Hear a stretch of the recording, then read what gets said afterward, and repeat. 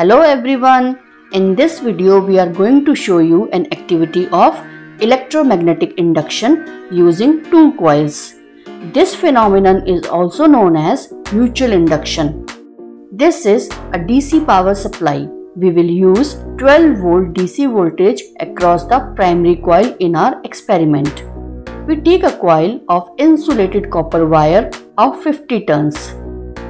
Connect the ends of the coil to the DC power supply. This coil will serve as the primary coil for our experiment. When we switch on the power supply, an electric current will flow through it and a powerful magnetic field will be produced around the primary coil. Now we take another coil of insulated copper wire of 500 turns. We name this coil as secondary coil. Take a galvanometer and connect the ends of the secondary coil to the two terminals of the galvanometer. Note that we are not connecting any power supply in secondary coil, so no electric current is expected in this coil. The zero reading of the galvanometer confirms that no electric current is detected in the secondary coil. Now you are going to observe something extraordinary. The primary coil and secondary coils are kept very close to each other. There is a very little gap between these two coils. Now we switch on the primary circuit. Carefully observe that the needle of the galvanometer in the secondary circuit deflects to one side and then immediately returns to zero mark. Now switch off the primary circuit. The galvanometer needle deflects to the opposite side and then immediately returns to the zero.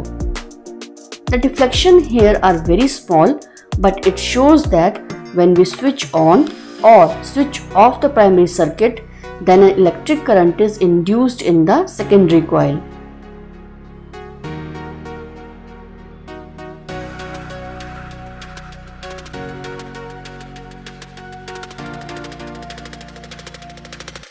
Let's do some modifications to obtain large deflections in the galvanometer. Now we decrease the gap between the primary coil and the secondary coil. Switch on and off the circuit. In this case, a slightly larger deflection is produced.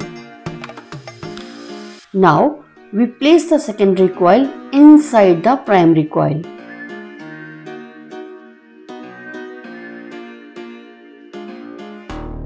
Now a much larger deflection is observed when we switched on and off the primary circuit. The needle deflects to left side when primary circuit is switched on. The needle then immediately returns to the zero. When primary circuit is switched off, the needle deflects to right side. The needle then again returns to the zero mark. The deflection of the needle is shown only at the time when primary circuit is either switched on or off.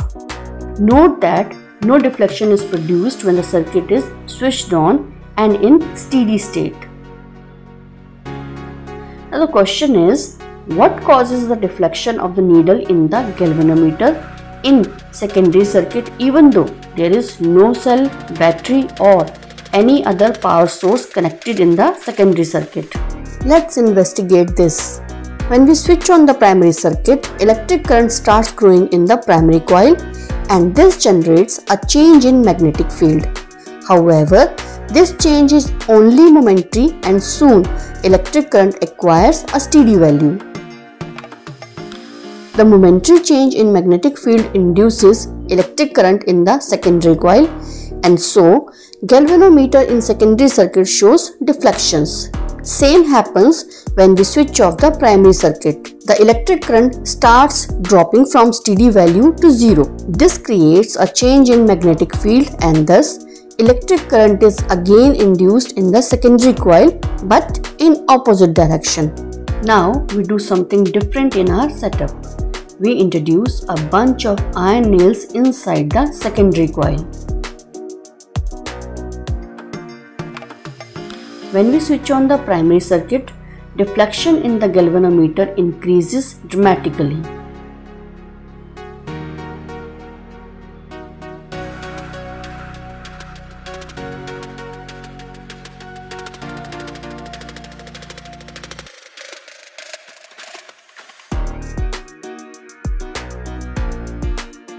Hope you like our efforts to make science a fun subject. Thank you for watching our channel Learn and Have Fun. Don't forget to like, share, comment and subscribe our video. Keep watching Learn and Have Fun for more science related fun.